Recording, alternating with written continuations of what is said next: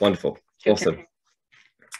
I'll jump straight into it. So when we think the citation C10, which got launched in February this year, we have to think where biotech have come from. So in 2013, biotech pioneered the concept of cell imaging combined with multimode detection with the citation line of cell imaging multimode readers. So everything from citation 1, 3, 5, 7, and now the citation C10, combining spinning disk confocal microscopy, basically bring it to every laboratory since the footprint is so small. So within this, we have complementary data sets building a comprehensive story, and that's through 4 key components: the quad monochromator, the wide field fluorescence, wide field transmitted light, and also confocal microscopy. I'll touch on this just a little bit, but Lisa Sercombe, who'll come after Kayleen in the session, will go into this in much greater detail than I want to today, but just thought I'd bring your attention to the monochromator fluorescence and the wavelength selection. So the available range is between 250 and 900 nanometers with a bandwidth of 9 and 15 nanometers. So you can dial that into 1 nanometer increments, and the selectable bandwidth has its benefits. So I'll just keep it brief and leave that for Lisa in the later session. For wide field fluorescence, the optical pathway, as you can see here, excitation light actually comes from one of the cubes here, moves through the objective, hits the sample, and the emission light is read by the camera just over here, quite conventional there. And then obviously, as you can see, the images are overlapped and the images can be analyzed in the one platform. With the wide field imaging filter cube options, we have a lot. So we have everything from DAPI all the way through to size 7. So 22 filter cubes. So if you have something bespoke or a kit that you must use, we most likely have an option for you in that regard. And complementing that, we also have a wide range of magnification range. So everything from 1.25x all the way through to 60x, as you can see here. And on the left, you can just see some objectives appear. You can opt for a phase option, or you can opt for a non-phase option just with the normal objective. And they are Olympus objectives. So good quality objectives there. Just thought I would touch on here with all of those. Obviously, you can expand and deal with a lot of different experiments. So everything from 3D cell culture all the way through to histology, stem cell differentiation.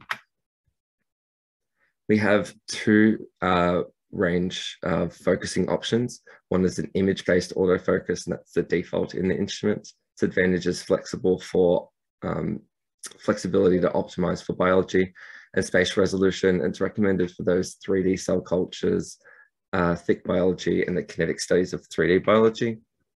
And in contrast to that, we have a laser-based autofocus. You can see a cute little animation from a laser autofocus cube, where the speed is approximately 50% faster than image-based autofocus. It's highly reproducible and reliable, and it lowers the phototoxicity and photo bleaching.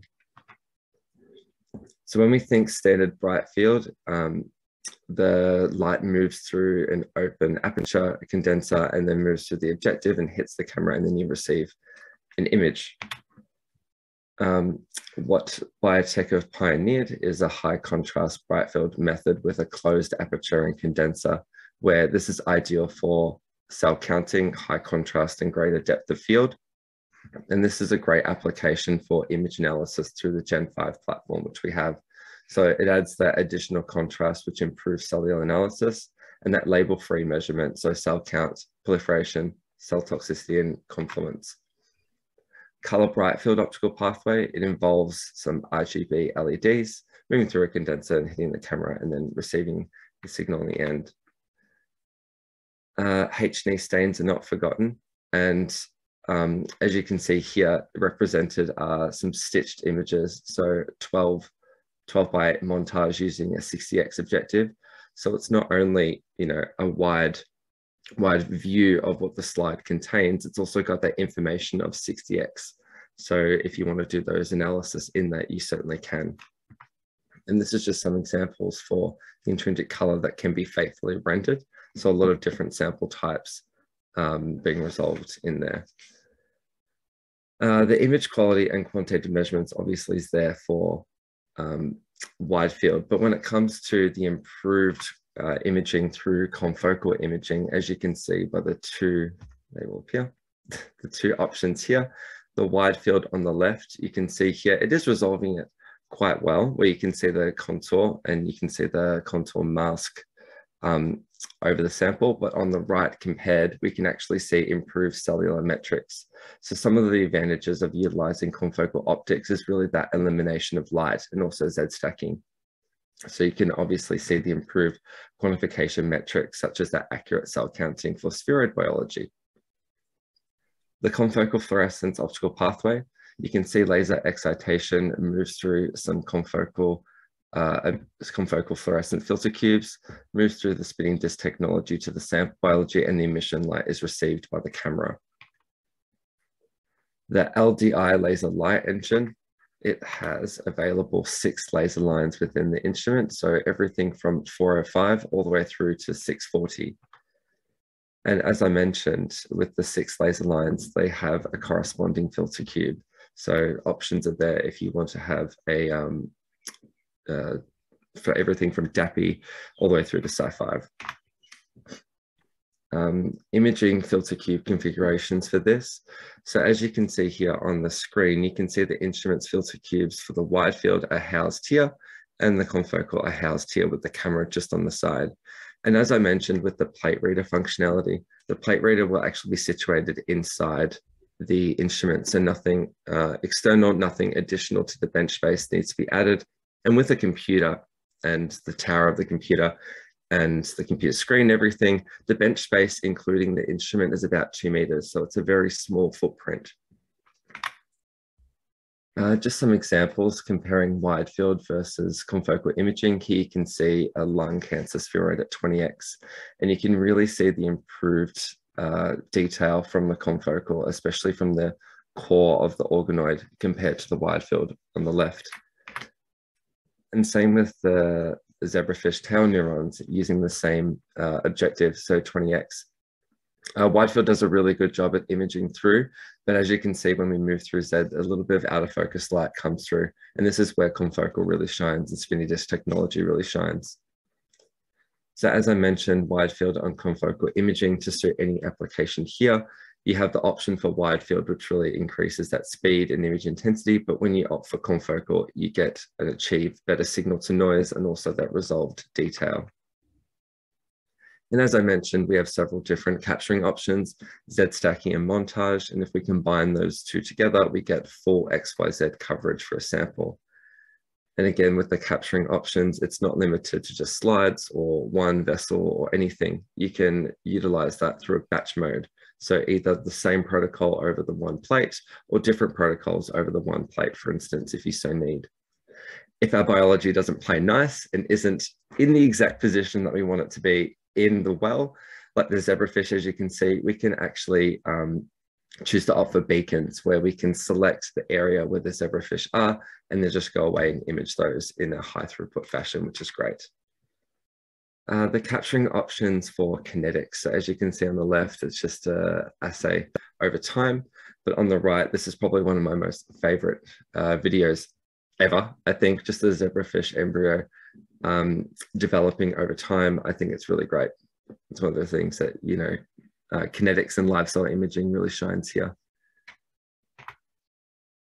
I mentioned phase contrast objectives. And this is just an example of 2 options where a 10x and a 20x on 2 different tissue samples here. And if you don't want to opt for those phase objectives, you can see traditional phase on the left, but also through Gen 5, the Gen 5 platform, you can opt for a digital phase contrast application, which can be applied post-acquisition. And again, driven all through the power of the Gen 5 software. So really easy, seamless and flexible, really getting down to this. So this software actually drives the microscope as well as does the analysis. So it's a very linear process, not having to learn several different softwares to get your endpoint analysis done.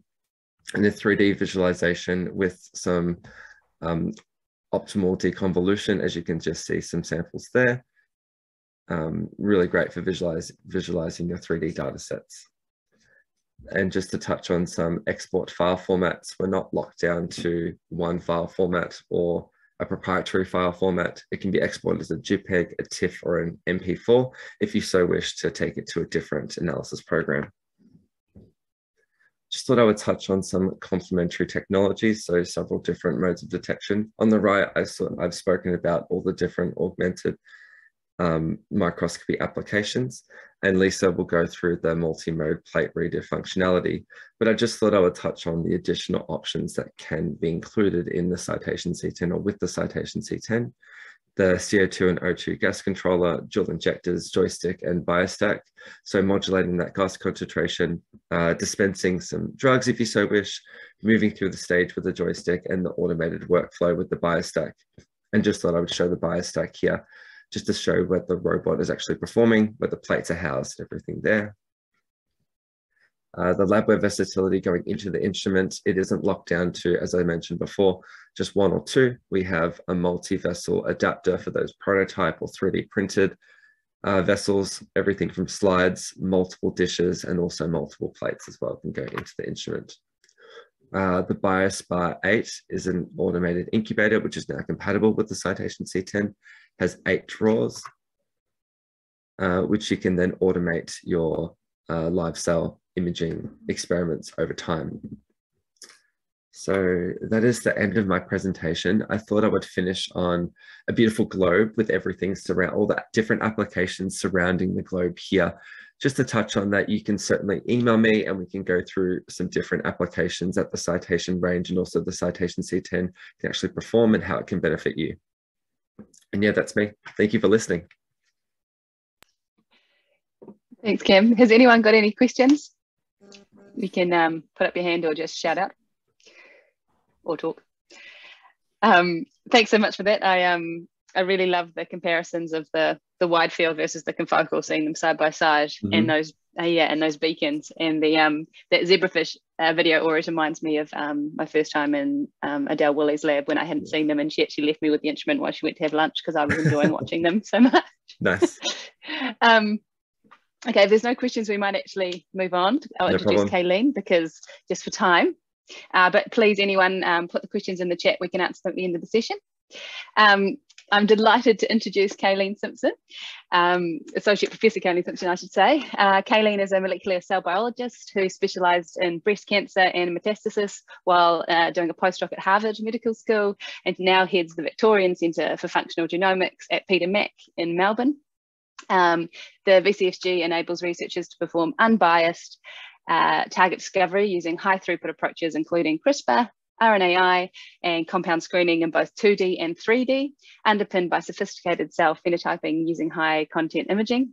And there's a very strong collaborative approach at the VCFG and a wide diversity of researcher goals, meaning that the facility must remain at the leading edge of innovations in science and technology. So thanks again, Kayleen, and can't wait to hear more about this and taking functional genomics to the next level.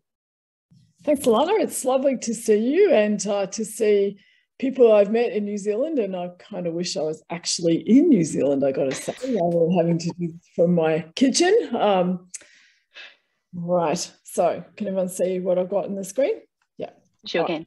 Okay, so I'm working on the assumption that I'm relatively unknown to the majority of the people on this call. I'm going to take you through what our lab does and make some specific references to the gear that's relevant to today's talk. And Cameron's done an excellent job of introducing it, so I don't have to do so much work in that regard.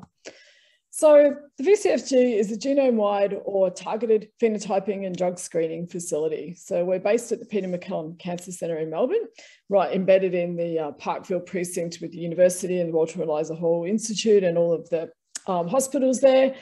For us, we're a team of 8. We're really driven around innovative technology development. We've got a lot of reagent collections, but we're very researcher focused. So we engage with the researcher. We're accessible to everyone, both within here and New Zealand, certainly.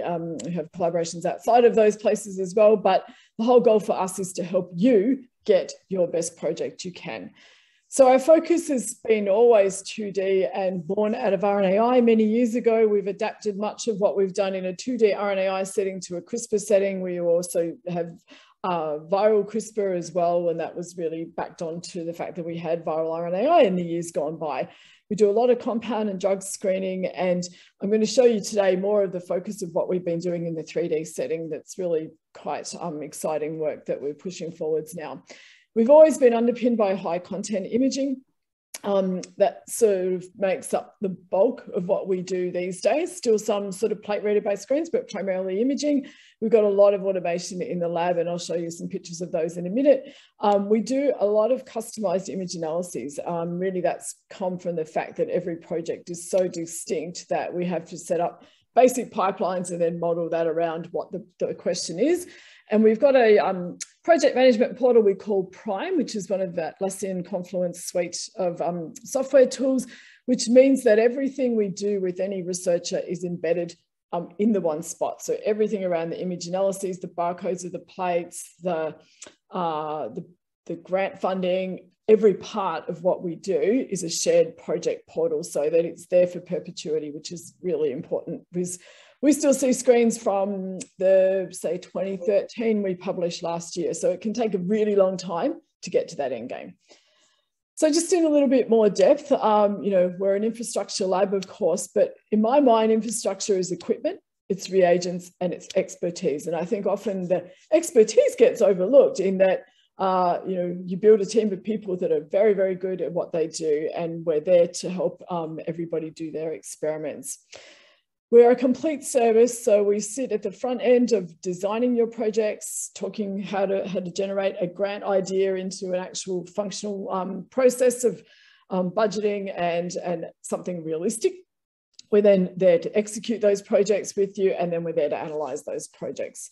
So for my mind, it's much about training the next generation. So we operate this researcher embedded model primarily, where someone comes, we train them on all of the gear. There'll be some bits we run, some bits that you would never run. But part of that is so that people know exactly what they're doing. They know their cells better than anyone else. They know their biological question. They can actually run the whole gamut of the process with us.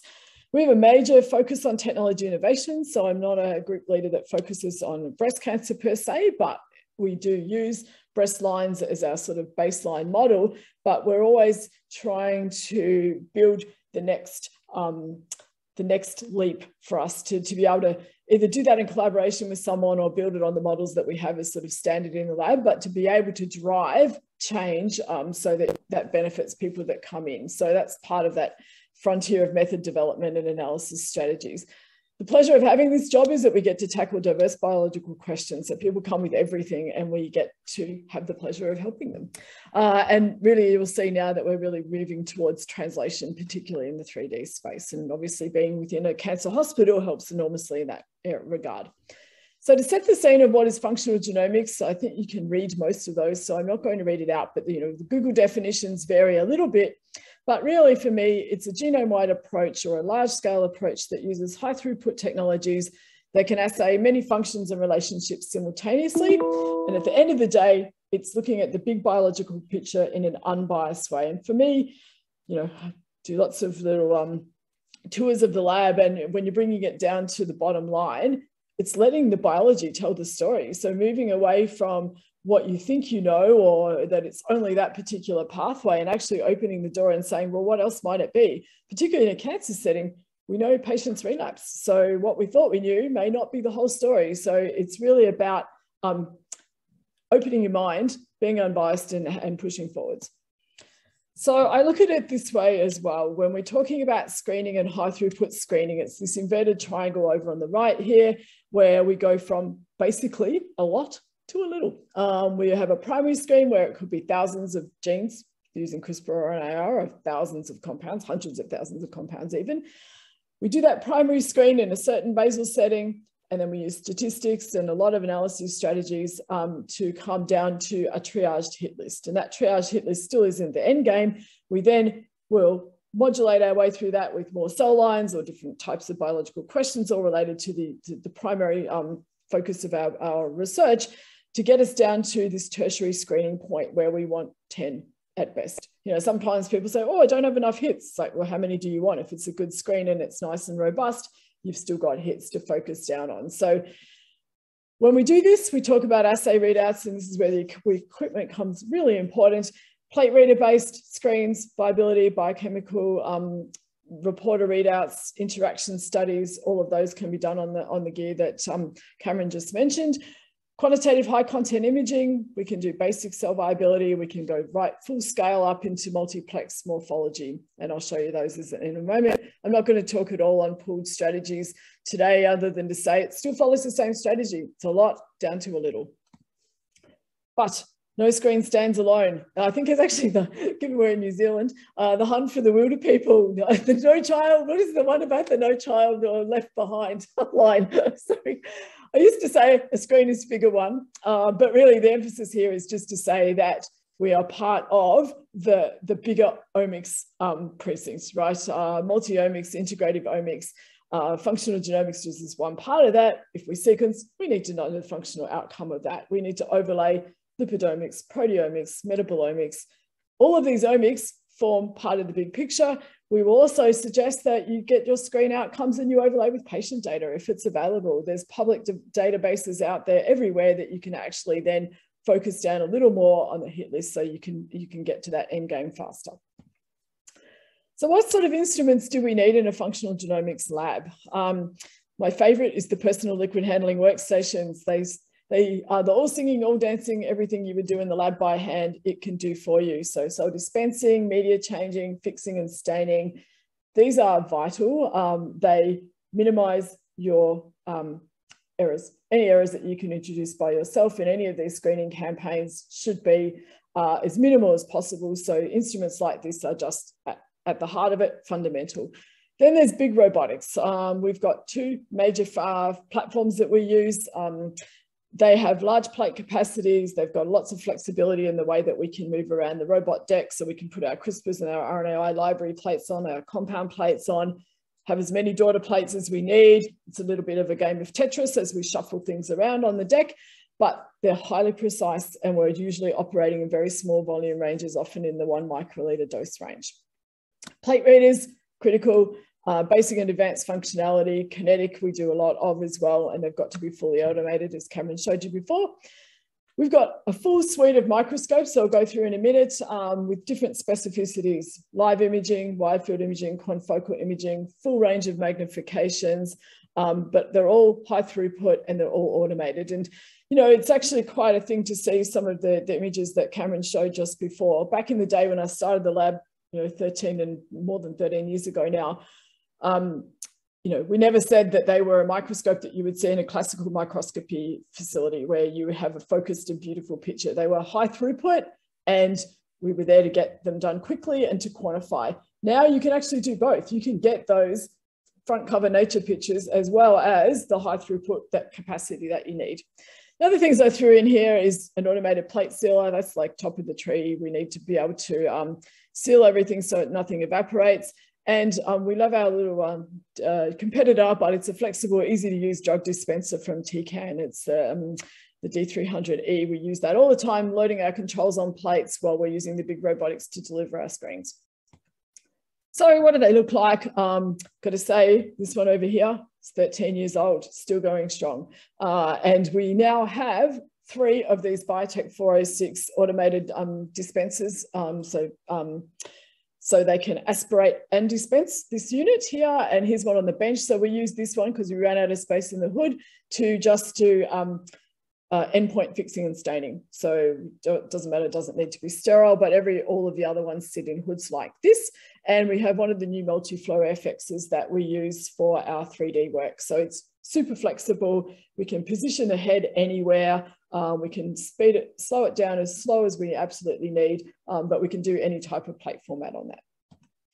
And then here's our citations. So we actually own a citation 3, mind you. And I did say to Sharon one day, well, we sound like we're buying Mazda cars here. It's a Cite 3, then it became the 5, then the 7.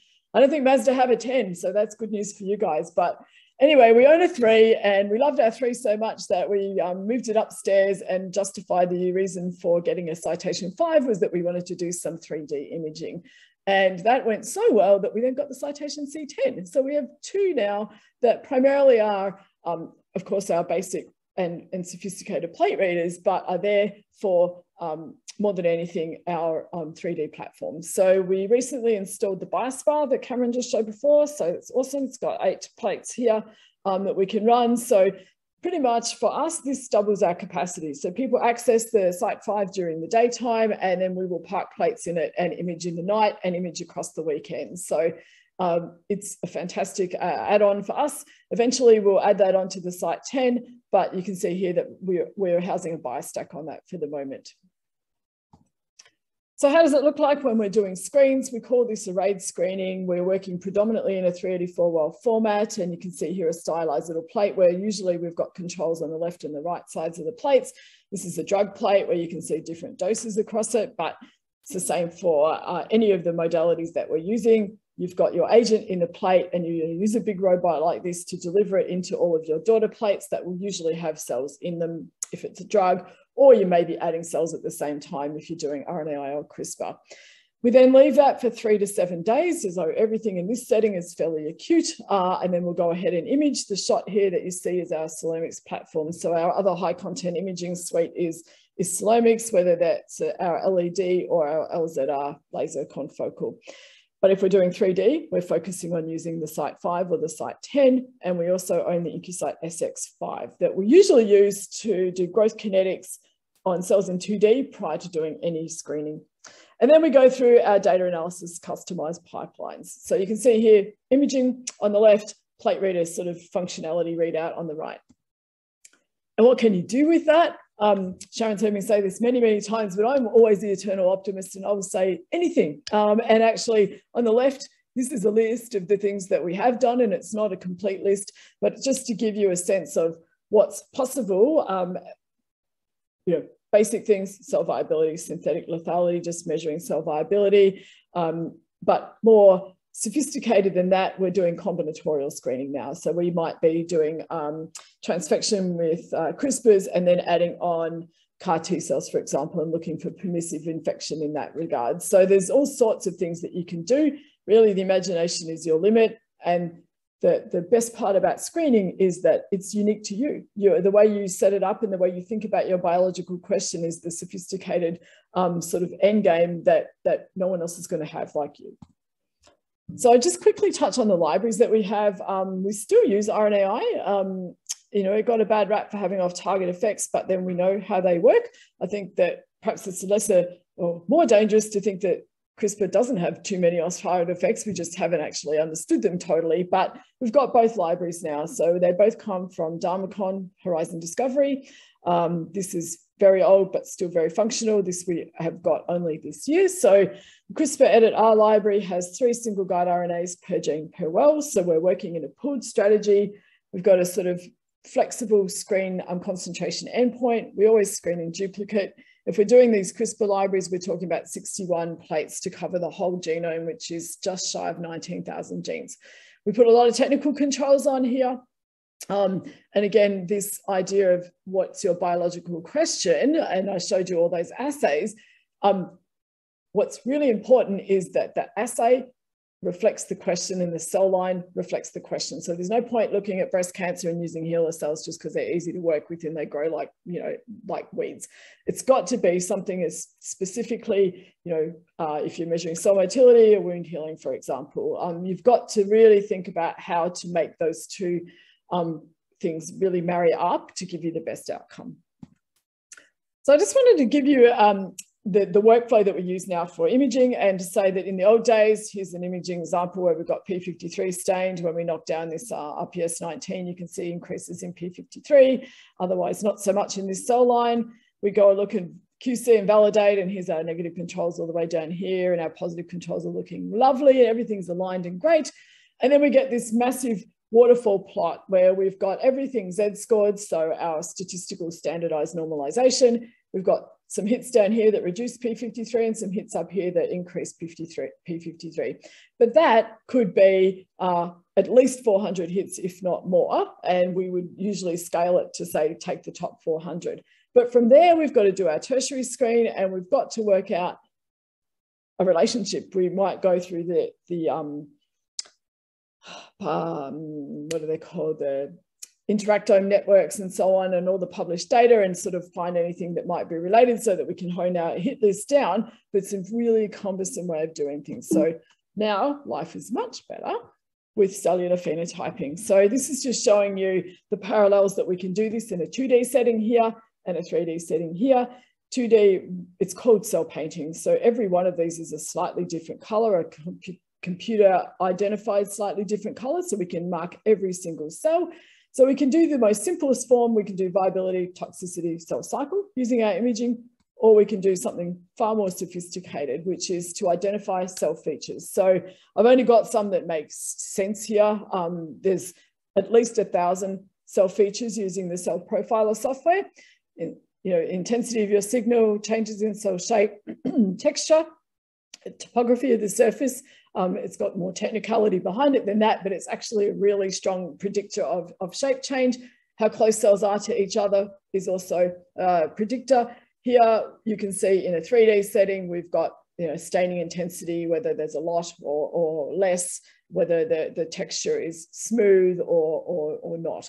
So we go and do those cell feature extractions. We then use sophisticated bioinformatics. Primarily, we're programming in R to throw out anything that's like each other. So we want to find those that are grouped in the same but very different to the controls. And we come up with these feature fingerprints. So out of the 1,000 features, we might come down to 30 or 50, but you can see that there's a profile for this group and a profile for this group. And just as an illustration, here you can see the differences between them. So they actually are grouping things that have the same phenotypes and look the same. And then from there, it's back into your standard biological pathways that you would normally take any sort of detailed look into. This is just an illustration we did very early on with the MDA MB231 cells. We made ourselves a known reference library of compounds.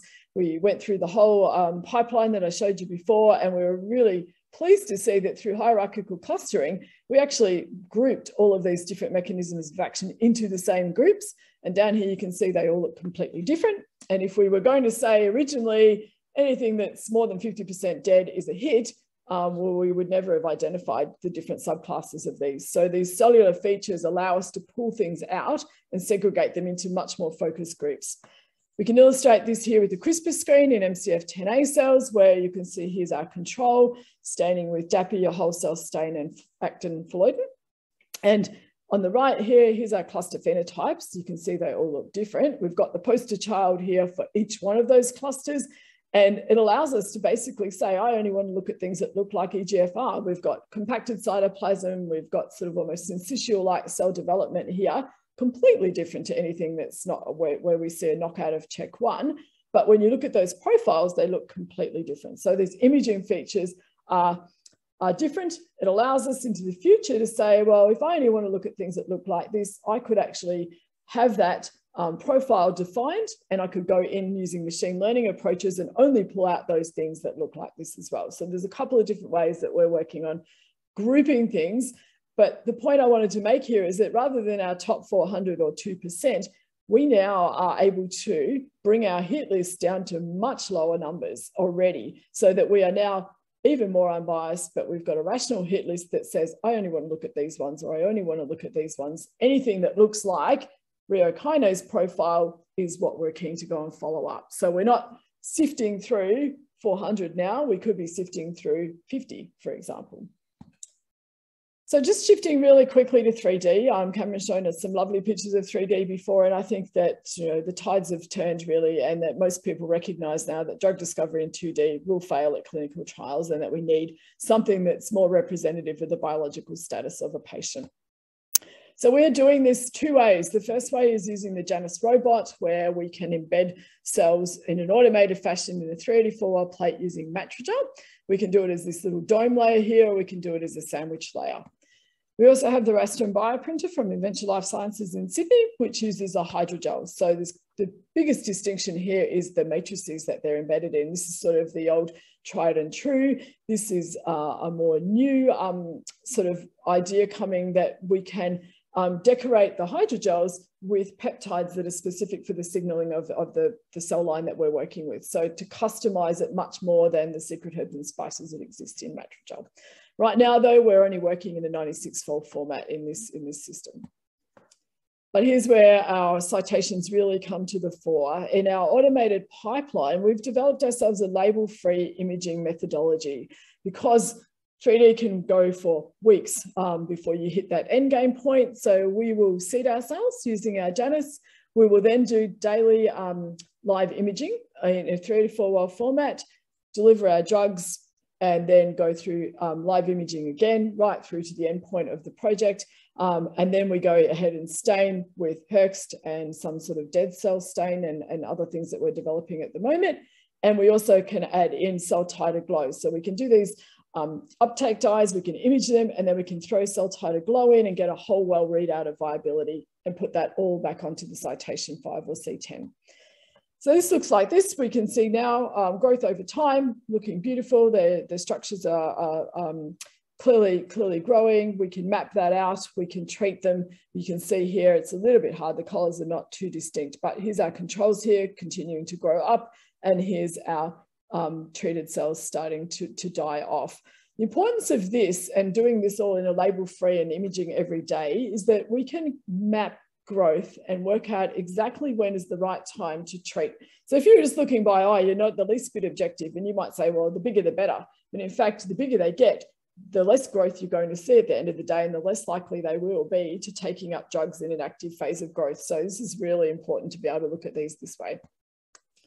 And just to show you that on the citation 5, this was done, we can image in 96-well format. We were stitching together 9 fields at 4x, so we're getting great resolution. We could Z stack them all, and we showed that we're actually quite happy with either a Z0 or a Z1 point. You don't obviously get every single structure, but you get a pretty good number there. And then when we have a 3D4 well plate, we're using a 2.5x. We just go with 2 Z points, and we can get through that plate in about 25 minutes. So super, super quick. Awesome depth of field in these microscopes. It's really, it's the whole reason why we've got them now, to really build this 384, this 3D pipeline. Then we found that we needed to do a little bit of tricky stuff to identify our structures. So we use this bright field edge inversion, so that we can now identify the structures. We can do the cell painting. We can then go and identify individual structures. You can see the dead ones here, the live ones here. We can work through that pipeline that I showed you before. We do a lot of work just trying to get measurement of cell death, and there's a real trick to that, because you can see here that with staurosporin and MCF7 structures, low dose staurosporin, fantastic looking caspase activity. High dose, everything's falling apart, and we don't have the same level of caspase activation because we probably have missed the imaging point window. And you can see that here again, that you've got a good readout of caspase intensity, but what works better is looking at bright field texture. That you can see straight away that that highest dose is the one that is showing the greatest change in bright field texture. So it's really very powerful to just take these imaging strategy approaches. But we also can then do it in a fluorescence way, where we've got staurosporin treated again, and we've imaged with PI as an endpoint, and then we use cell titer glow. So we've got statistically very significant increase in PI in the structures, and the same going down here, a very significant reduction in cell viability using cell titer glow. The other thing that we've been spending a lot of time on is thinking about cancer heterogeneity. And this comes to the fore again in an imaging way, where we can measure the radius of the structures. And you can see this is using prostate cancer PDX line, and we've got different size structures. And we show in this paper down here, if anyone's interested, that these different size structures respond to drugs differently. So it's really critical that we can measure and define them, and we can create these type of histograms that will allow us to look at the proportion of structures in each sort of size bracket. And then across all of them, you can see that the other challenge is that they all look different. So these are all prostate cancer grown in mice, and it's apples versus oranges in some regards. So at least if we're able to say, we've got this proportion of large, in here we've got more small ones, in here we've got sort of more evenness actually, we're able to say how things respond. We're starting to tackle that heterogeneity problem. I just wanted to illustrate how well the phenotyping is working in identifying subclasses of hits. So this is cluster 4, which I just pulled out at random. Here's our phenoprint here. Here's spheroid count and Hertz texture as key dominators of this phenoprint, and PI total intensity. Cluster 1 has a really different profile. PI intensity is completely different, and it is one of the dominating features that comes out of this profile. Then when we look at the images, it's really cool. Here's the one that matches to cluster 4 signature, and not a whole lot's going on. Very little in the PI intensity, which we saw down here, not much going on. Structures look really intact.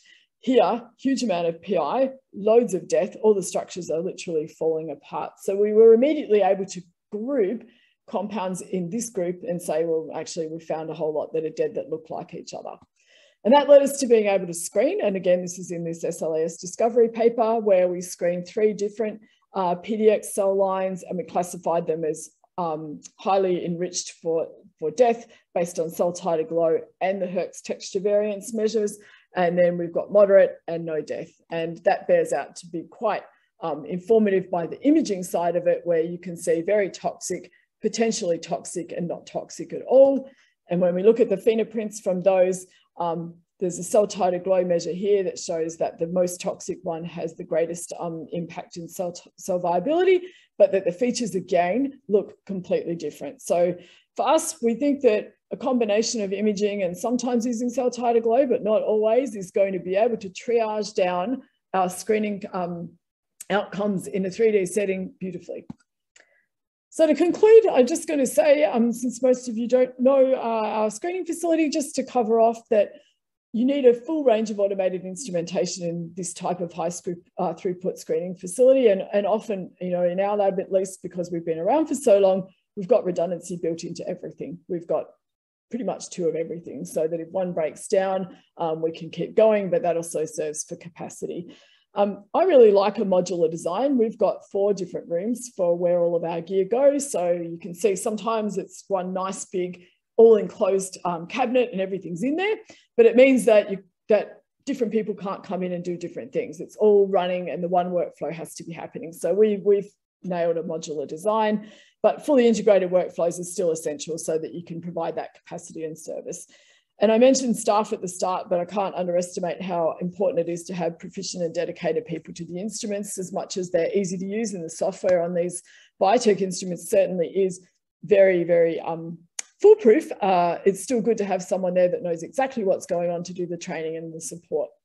And so just to last point here to say is that whilst it all looks beautiful, that when you get to the end game, the data analysis these days is taking longer than the experiments themselves. It actually is really quite substantial to get through to those endpoints, but the depth of data we get out now is vastly superior to anything we had done many years ago. And with that, I'm just going to acknowledge 2 teams that I showed the publications and different work for, that we've partnered heavily in the 3D space. The Risbridger Group from Monash and the Hollandi Lab from the University of Melbourne. We're supported nationally through NCRIS and other funding bodies. And actually, this isn't even just for today, but I always acknowledge the vendors, because if we didn't have them, we wouldn't be running. If they can't come and fix a bit of gear tomorrow, and you know, the best instruments do break down, we wouldn't be able to do our projects. And more than that, we've partnered in a very much an academic way, where there's a lot of conversation, a lot of tech growth. You know, someone, you know, Sharon certainly will come and tell me, you know, I've just seen this bit of gear, you should really have a look at it. And so we're all working in a partnership rather than just a purchase and walk away sort of operation. So with that, I may have gone over time. I lost track of my timer, but I'm happy to take some questions.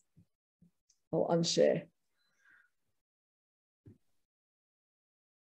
Oh, it was a great talk, Kayleen. Thank you. I'm going to jump in front of Elena. I'm sorry. I have a question for you.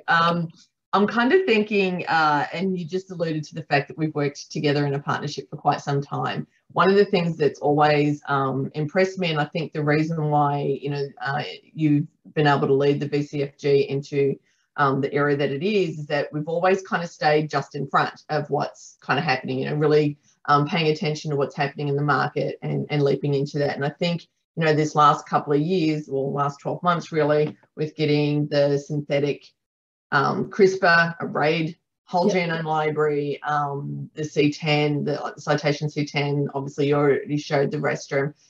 Where do you see that all going? You know, we've kind of done this whole movement from 2D biology with RNAi, where we were, you know, very comfortable like 10 years ago, and that data looked awesome. And now we've really, you know, kind of ventured right into this 3D space with, and now bringing, you know, CRISPR into that whole, you know, sphere as well.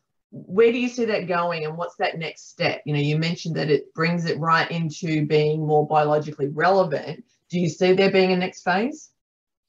Yep. I guess the immediate phase for us right now, and I know that in the US not many people have the library that we have.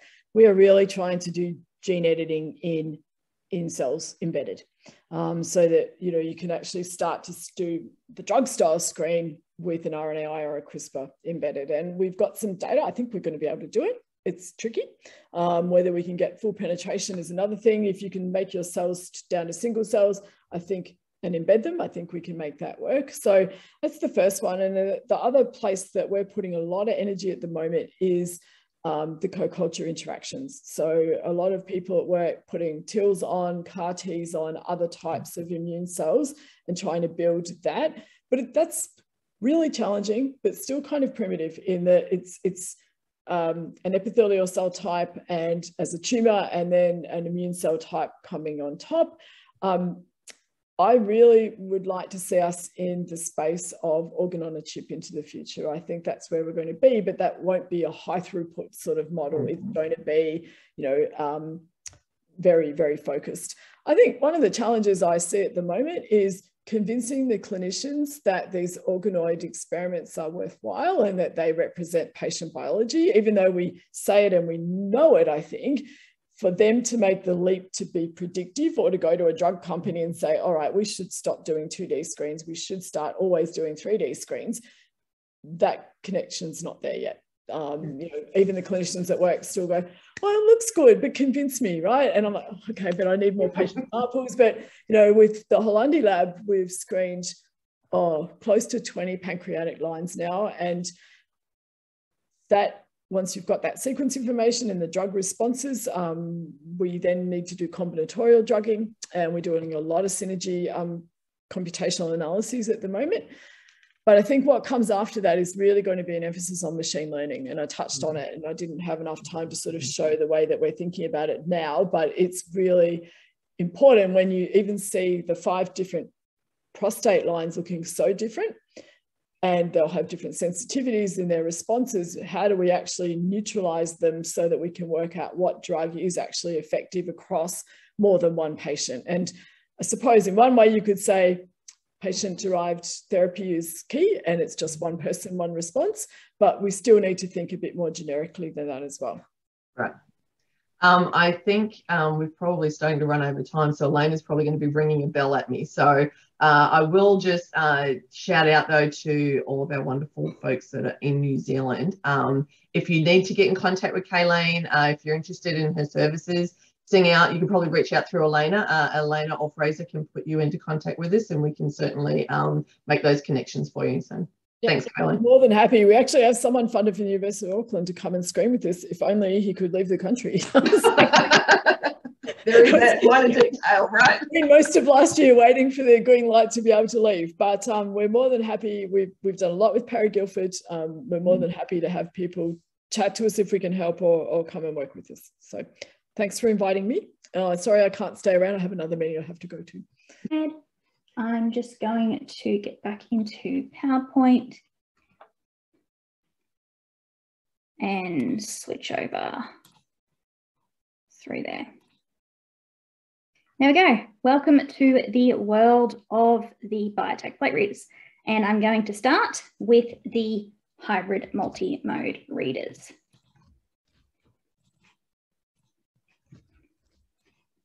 Okay.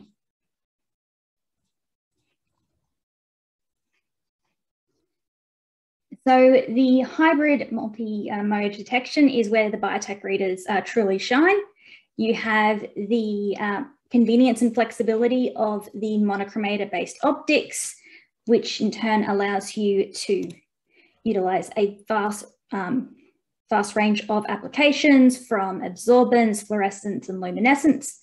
And you have that in combination with the fluorescence-based optics as well. And Biotech uses high bandwidth filters, so you have ultra sensitivity. And so this allows for a variety of assays through there. So there's really nothing that you can't do, from time resolved fluorescence, alpha, fluorescence polarization, the list goes on.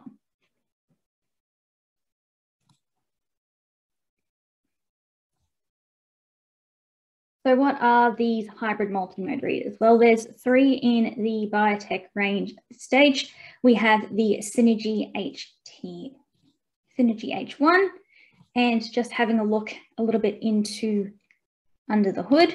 So the Synergy H1 has all the flagship detection features with another level.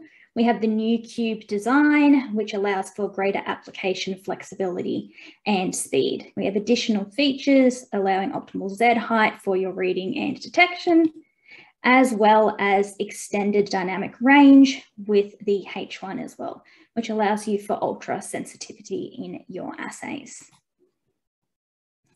Next, we have the Citation 5. And the Citation 5 was where Biotech took the little step into imaging. They were primarily known as citation. And it's where we have this beautiful happy medium where imaging and detection meet in the middle. And as Kayleen says, she utilizes this in her lab quite frequently. And it's a beautiful feature that you have you can combine your monochromator-based optics with your microscope, and you can do this hit picking. So find your areas of interest through detection and then narrow down and zoom to image those cells specifically. And all is automation ready as well. And lastly, and certainly not least, is the Synergy Neo 2. So looking into this here, the Synergy Neo 2 was birthed thanks to the success of the H1, and it just took another level. And it was primarily developed with the pharmaceutical market in mind, where uncompromised speed and performance were necessary. And yet it is modular and accessible. And you can see here the quad monochromator, which is fantastic back here. So all of these instruments, like I said, are modular and accessible. You can build them up or down to suit your needs. So they really are available for everybody, depending on what you need. And the added feature to the H1 and the Neo just recently is they can be incubated up to 70 degrees Celsius, which allows for lamp assays now. So a great feature is the monochromators, and that's something where the Biotech readers, especially the Neo, shines. But what is so great about it? Well, I'll put this here. So in the Neo, the monochromators have a range from 250 to 850 nanometers with a bandwidth of 3 to 50 nanometers in 1 monochromator increments. And why is this important? Well, you can, with this variable, dial in to your excitation and emission peaks. And so using a large bandwidth, this is really powerful for providing increased sensitivity and having lower limits of detection, and also for your small bandwidths. A lot of fluorophores have a very narrow seat. They can have crossover, avoiding your Stokes shift. So you're going to be able to dial in specifically to the wavelengths there to avoid your crosstalk and enhance your assay performance.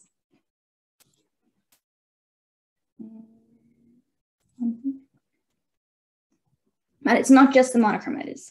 We also have in the Neo dual PMTs, which are fundamental. So looking into the instrument under the hood, if you would, we can see the wonderful dual PMTs for detection, allowing you to actually perform your high advanced detection technologies and looking at those signals independently. So with traditional imaging or detection in itself, you can see that you would be imaging or detecting the signals one by one together in the one detector. But with the Neo 2 in itself, you can actually read each individual signal, and so that the measurements themselves are distinct, and not only are you doing them simultaneously to increase your speed, but there is also reduced force signal crossover. And we'll go through there. And this is really important for your ratiometric measurements such as fret, Brett, TRF, fluorescence polarization. It really is where this shines here. Another feature that you can add into the Neo 2 and the Citation 5, which is Kayleen, is a dedicated alpha laser. And this allows for ultra-fast sensitivity and speed, allowing assays from alpha screen, alpha laser, alpha plex. And you can also build in a TRF laser in the Neo 2. So this one here is a 337 nitrogen laser, allows for assays for TR fret, HTRF, lantha screen, lance, the list goes on. You can see in this graphic here how tight the data is by using the TRF laser with beautiful Z primes here.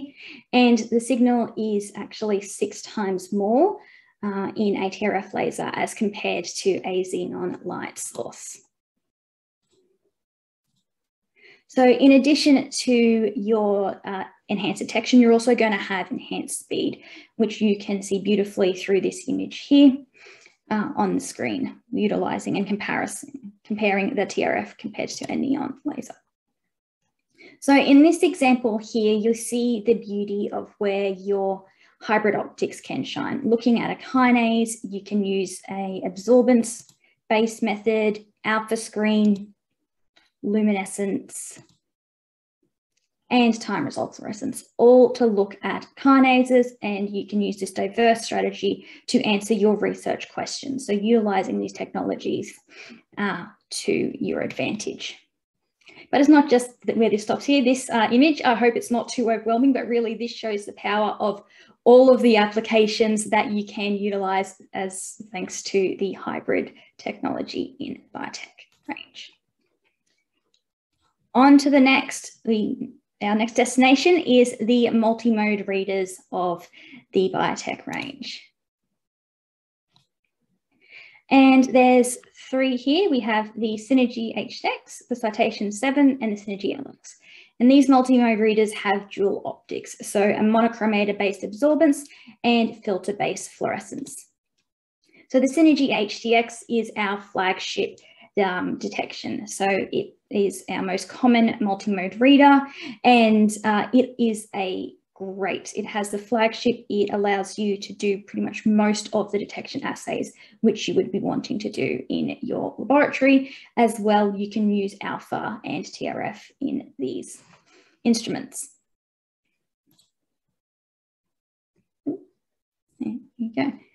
And of course, incubation as well. The Citation 7 was developed with the immunology market primarily in mind. You can actually add a inverted microscope in here to allow assays such as an ELISpot. And the Synergy LX is the newest generation of your multi-mode readers, and it was developed to fill the gap to be an entry-level multi-mode. It doesn't have all the bells and whistles, but it has the high quality detection and features that biotech is known for. And it also uses fiber-free optics to reduce any loss of sensitivity in that regard. Destination number 3, we have single mode readers. So the absorbance readers, and there's 2 categories here when it comes to the biotech range. We have a filter-based optics range and a monochromator-based range. So the 800TS is essentially the EL800. It's very popular in the biotech range, often put it on the map. And this has the same workhorse technology that the EL800 was known for. It essentially just had a facelift with the touchscreen allowing for added convenience. And thanks to this technology, we have readers in this range that are in the field for going on at 20+ years and still going strong. So real power and confidence in its performance there. And then we have the monochromator-based optics. So this was taking the power of the monochromator and putting it in a small scale portable reader known as the Epoch. And this has true flexibility. And I don't know if you can appreciate here from screen, but the Epoch is tiny. It's about a microplate and a half in size. So when it comes to footprint, it really is utilizing the best of it. You're not going to waste too much space in that regard. And then we had the new generation of the Epoch 2, and this was really taking everything that you love from the Epoch and just adding some additional features. You have incubation and shaking to allow for your kinetic assays, as well as the added flexibility through the cuvette port. And I know for a fact the Epoch range is quite popular in New Zealand. We have one in Dundee at Otago, which is used quite regularly. And lastly, but certainly not least, and we're finalising in New Zealand, multi-plate readers. The Log Phase 600. This is a microbiology reader. It was designed specifically with this market in mind, and you can see that in its design. It is the only 4-plate plate reader in the market, and it actually utilises industrial motors to enable continuous shaking, which is required for these microbiology assays. And the reason for this is because standard shakers are unfortunately not up to the task and will burn out for these assays. And these actual motors had 15 months testing for QC with 0 failures. They put this through tried and true testing. The incubation in itself as well, there's sensors to inform, and it's designed for the incubation required for these assays as well. So you're having consistent and uniform incubation, also powered by the condensation control that biotech in itself is known for.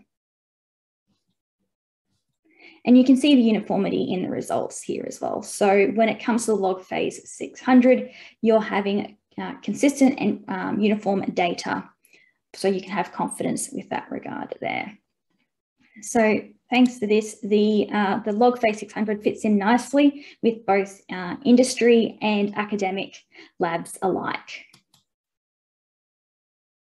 So just a quick summary here. So whether you have a subset or the flexibility for applications, or you need a base or middle, top of the range, no matter what there is an option for you. And this really here is just a subset of the applications that are possible with the biotech range. If I was to put all of the applications, this screen would be completely full and a nightmare, and you would not know what you were looking at. So I just want to keep it nice and clean and simple.